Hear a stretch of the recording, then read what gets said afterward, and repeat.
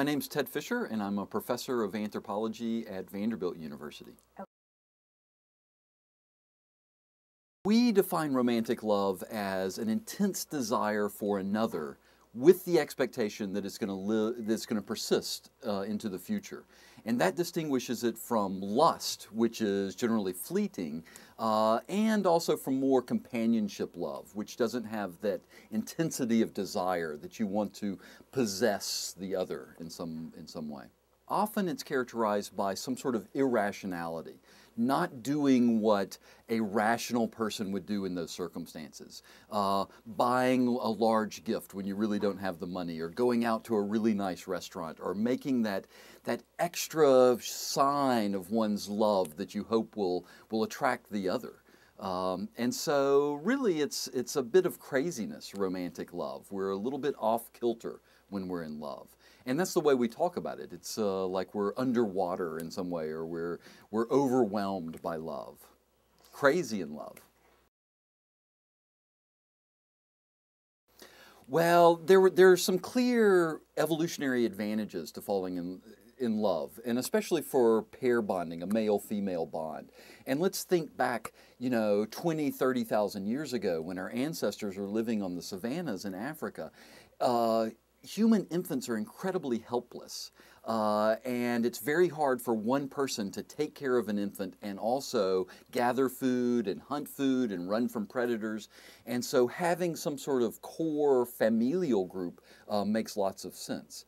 And so there are evolutionary psychologists and biologists who would say we evolved a propensity for romantic love to create families, so that it's not just the mother taking care of the child, but a father as well.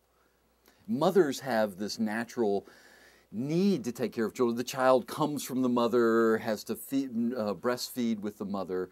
Fathers are less inherently attached to the child. And so there is a theory that males evolved this propensity to fall in love so that they would stick with their partners.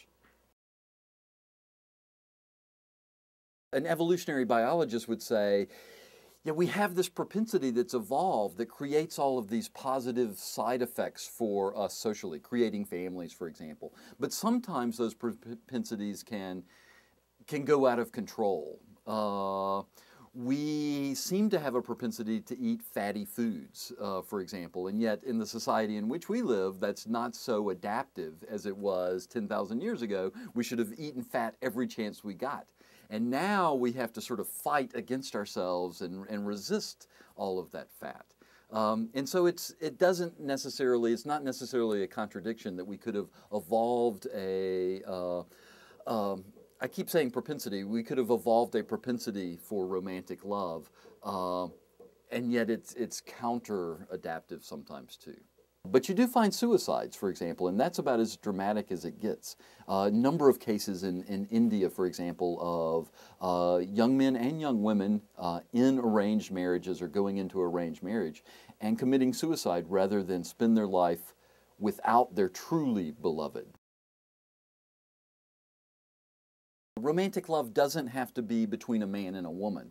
The evolutionary theory predicts that that's what makes sense. It just sort of fits neatly. But there's no inherent reason that a man has to fall in love with a woman and a woman with a man. The same processes of falling in love we find between gay couples and straight couples and bisexuals across the board. So that's important to point out. And then along those same lines, as you're saying, romantic love varies enormously across cultures. What we imagine as romantic love probably developed in French courts in the 17th and 18th centuries. And this notion of it's wrapped up in love poetry and sort of the French courtly troubadours, and I would do anything for my beloved. Most cultures around the world, that's very foreign. Love is much more pragmatic in many cultures around the world, including romantic love.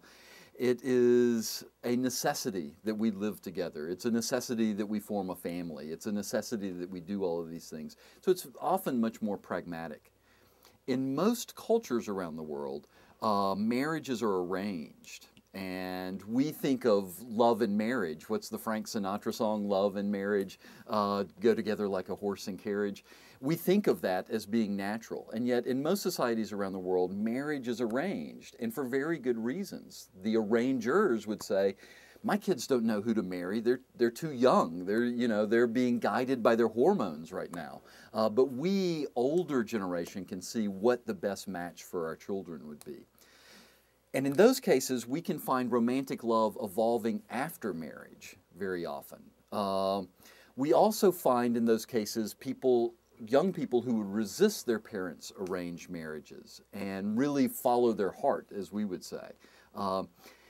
And so, well, the study that we did several years back looked at romantic love cross-culturally. The hypothesis of many of our colleagues in anthropology is that romantic love is confined to Europe and to the United States, and those cultures that have been influenced by us. And in other cultures, we find arranged marriages, we find a much more pragmatic approach, and that really isn't romantic love. But we found that even in cultures with very strict arranged marriage norms, for example, we would find elopements, we would find suicides over unrequited love, we would find love poetry. So even in these cultures with very clear models of how people should pair up, there's evidence of what we would see as romantic love. And I would actually say in our own culture, probably our manifestations of love are informed by Romeo and Juliet and the latest movies we've seen at the Cineplex and love poetry and so forth. And culture does, even if there's a biological basis for love, and there seems to be lots of good evidence that there is something electrochemical going on in the brain. Some of these same chemical compounds are found in chocolate, and thus we have this folklore about chocolate being the food of love. We can do MRIs and see particular neural networks firing. All of that can still be going on, but it's important not to confuse a correlation of this brain biology with causation, that's making us fall in love. Our culture, the way we're raised, our upbringing, our cultural surroundings, all of this is what makes us fall in love in particular kinds of ways. The expectations of love. What do you do on Valentine's Day? We learn that you're supposed to give chocolates and that you're supposed to give roses. We learn all of these things. And this is, as an interesting aside, we can also learn not to love. I mean, children who are brought up in especially dysfunctional families often never form romantic bonds, and that's the tragic other side of this.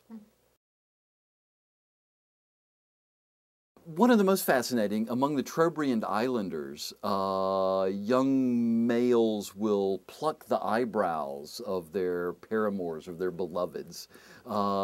And this, it recalls in some ways, and I don't want to compare them to apes, but it does recall grooming in some ways. And grooming in chimpanzees and gorillas is a powerful way of creating a relationship between two people. But I love the plucking the eyebrows. How love is manifest varies greatly from culture to culture. And we, I think, often think of our way as the only way or the best way or the natural way. And yet it's not. And this is really the power of anthropology, is showing us we naturally think the way we do things is best very often. And looking around the world and saying, oh, among the Sambia in New Guinea, they form homosexual bonds between men and also have husbands and wives. That's a different way of configuring families, a different way of configuring love. And it opens up the range of possibility for us to reconsider the way in which we do things. And it doesn't mean we have to adopt somebody else's pattern, but just knowing that we construct this world in which we live, and if we want to, we can change it. There are a few notable cases around the world.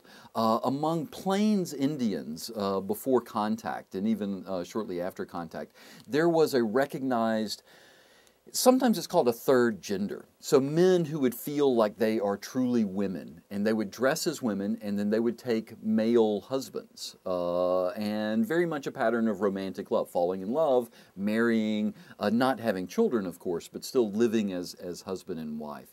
So that's one pattern that we find in a few cultures around the world.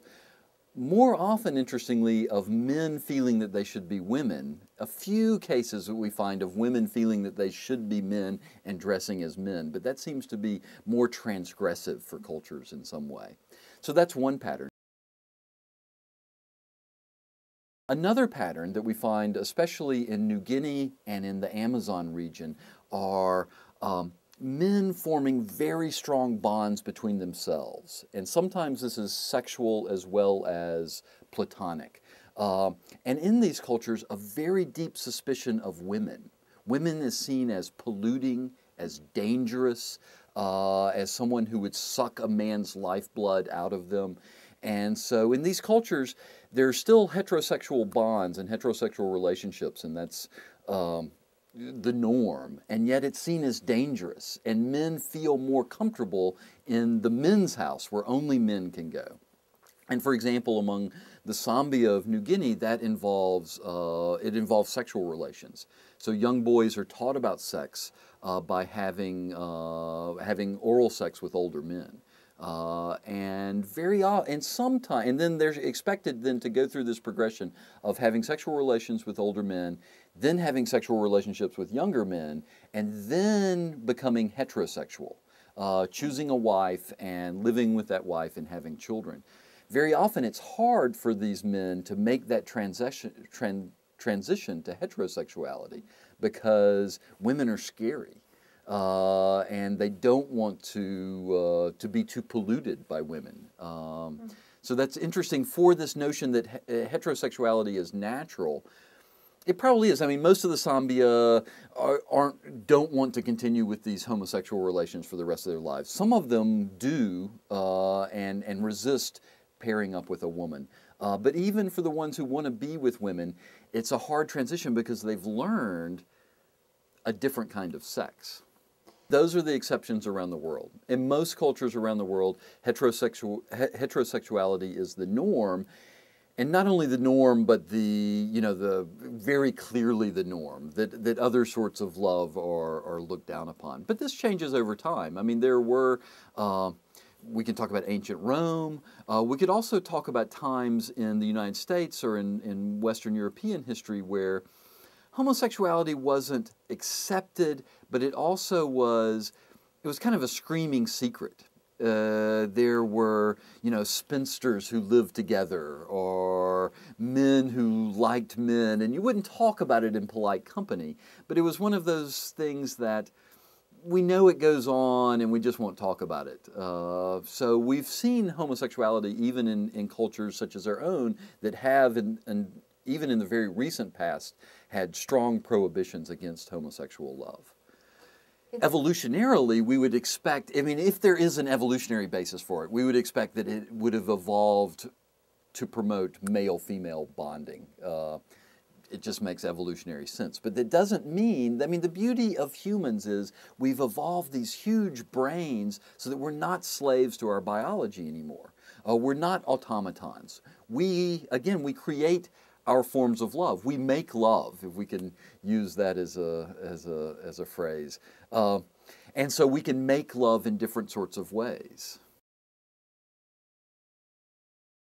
I hope my wife doesn't see this, but there is some sort of chemistry with other individuals, of course. But again, I think it's not something fate puts upon us. We create that. We may be at a certain point in our lives where we really want to fall in love, even if we don't consciously realize that. There are certainly fits that are better than others, and some people like to partner with people who they fight with. Some people like to partner with people who they never fight with. There are all sorts of variations. So I think there are better fits than others. And sometimes people fall in love at first sight and marry and make it work, and it works wonderfully. But I don't think it has to be that way. I think that we can, again, going back to this notion of that we make love, we make what we consider to be love as a society, but also as individuals, and we can make it work. And in fact, I would say, I don't know, I'm sort of going out on a limb here, but I would say that sort of the high divorce rate now and the transience of marriage, or not even of marriage, long-term partnerships, is partly due to our overly romantic notions of what love should be like. Yeah, there are these moments of euphoria, and hopefully they last longer than not. But love is also really hard work. It's compromising. It is creating this life together with another person. Men, it is argued, tend to like younger women, tend to like particular figures like large hips that are good for childbearing and large breasts that are good for breastfeeding. And women tend to like strong, masculine, big-shouldered men who can take care of their child and them. And there may be some truth to that kind of thing. I think that it's too neat of a system. There are lots of popular books written that way. Lots of, when I teach undergraduates, they love those sociobiological notions because it's just a nice, neat little system. But I think it's too neat. I think that, and it varies from culture to culture. At different points in our own culture, we've put on a pedestal more corpulent women. In Andean cultures, for example, the perfect body style for a woman is not the hourglass figure, but more of a squat, square figure.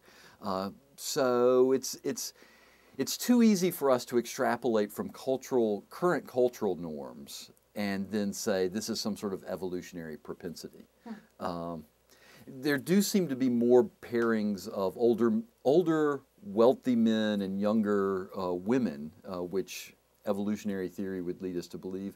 But I'm always struck by newspaper reports of older women going out with younger men, and you see more and more of that these days. And that's not at all what evolution would have us think. On the one hand, we could say, again, from an evolutionary perspective, it makes sense for women to want to remain committed to one partner or a small number of partners, and for men to have as many partners as they can.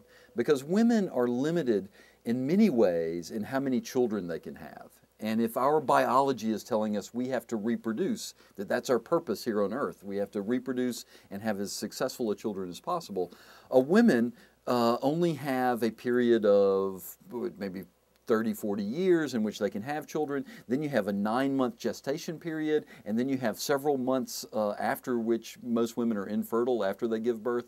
And so women can only have so many children in their lifetimes.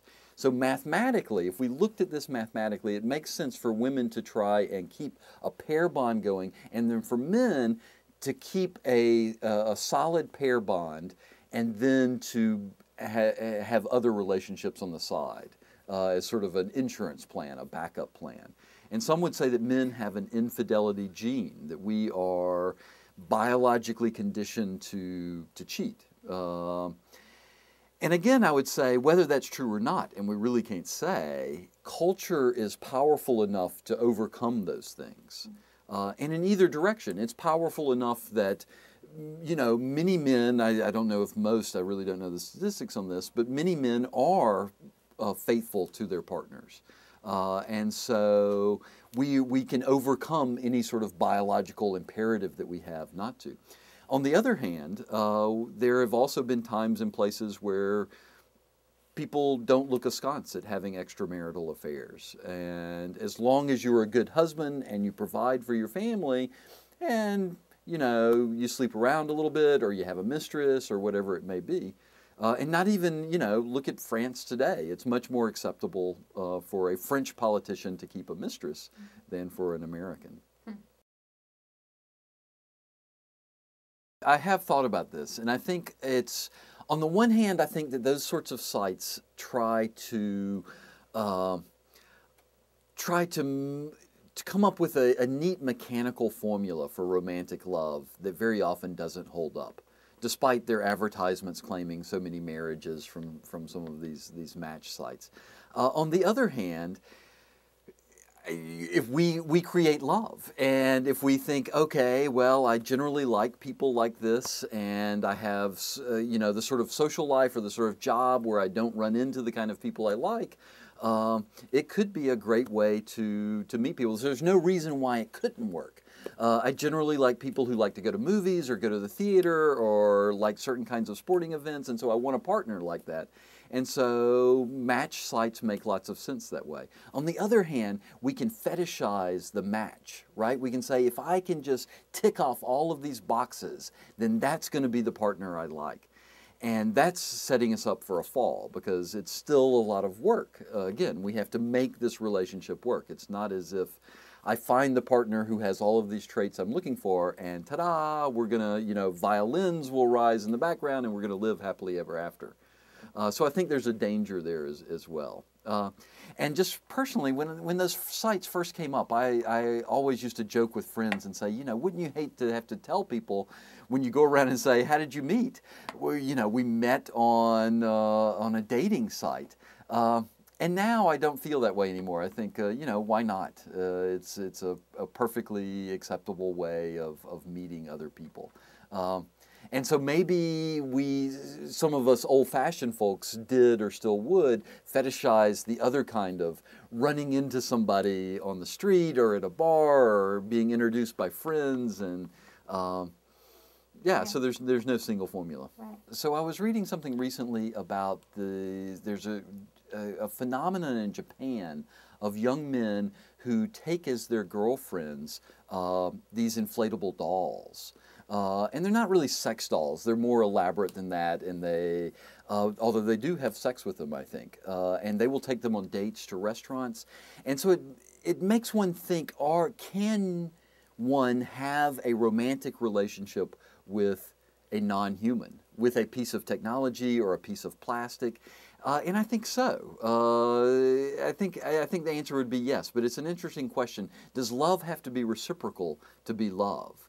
And I think we can create love in our own minds in a way that can probably be rewarding, although many of us who are involved in relationships with real live people might not clearly see how. Right. Second Life is a wonderful example. I've read statistics that, the extramarital sex on Second Life is just rampant. So it's a easy outlet for people to pursue these things. But they seem to be real as well. I mean, people have real emotions invested in this. It's not as if it's just a game. And so I think technology will probably keep changing the way in which we envision love in that sense. I think love does play an important role in our economic behavior, and it's something that we don't allow.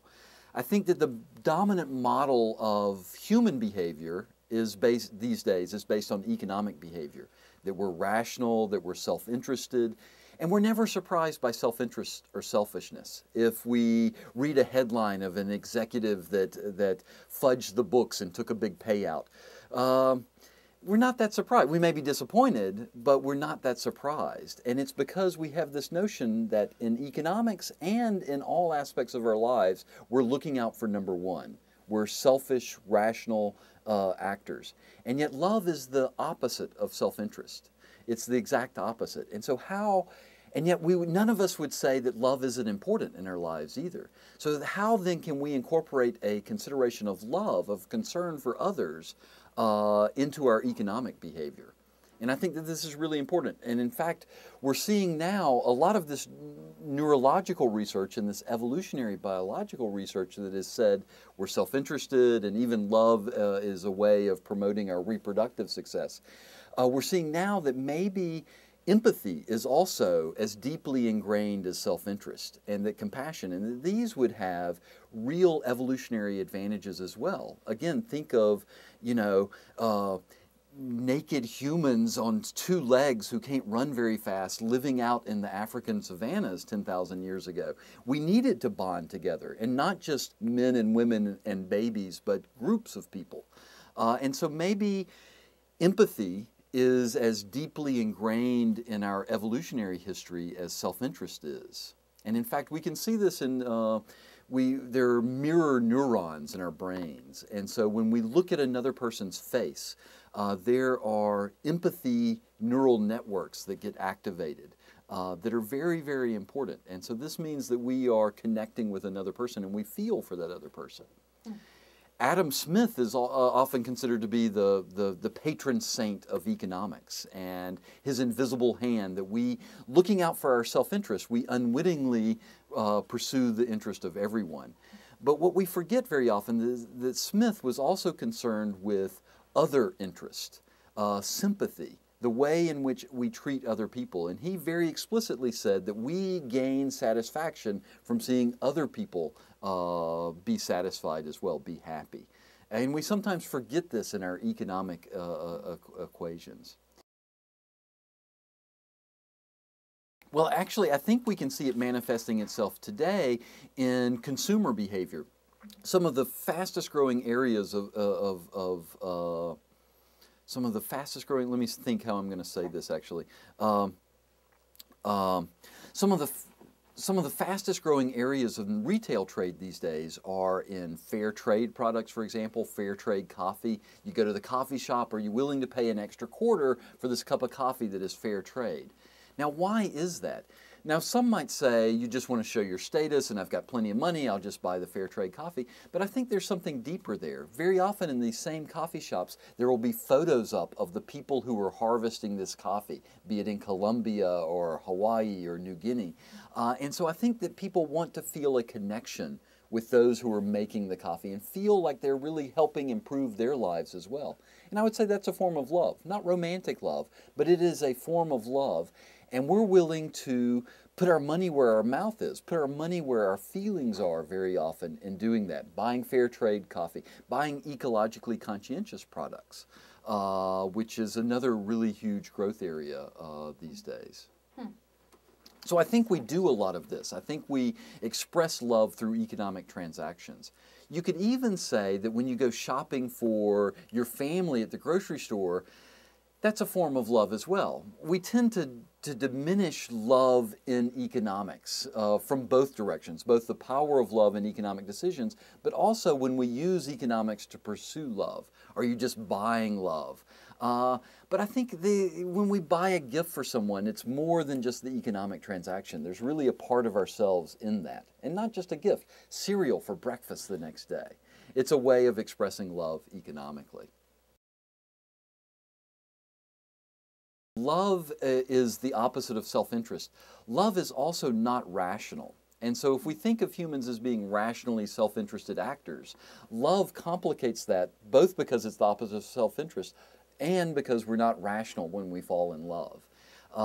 And I think that this has big implications for economic and public policy. If we can say, how can we create a society? Well, how about this? So France these days is looking at ways of changing the way they measure economic success.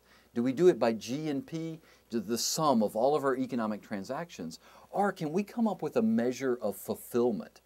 Can we come up with a measurement that better captures, are people happy? And not happy in this kind of giddy, shallow way, but deeply fulfilled in their lives. And that doesn't always mean increasing GNP. In fact, sometimes it could be decreasing GNP in some ways. And I think if we introduce love into these economic equations, not just in our consumer decisions, but in public policy as well, it opens up a whole new range of the way in which we can conceive of the society in which we live. And I think we see now more than ever after this economic crisis that markets are not natural things. It's not like a river, or it's not some natural physical force that we've discovered. We create markets. Markets are contrivances. And if we realize that, it means that we can create them in different ways. We can have them serve our own self-interest. Maybe our self-interest is not working more hours per week, but having more leisure time with our family. Maybe our self-interest is not having 10,000 more square feet of house, but living close to our friends and neighbors so that we can have more social interaction. And looking at love in those equations really changes things.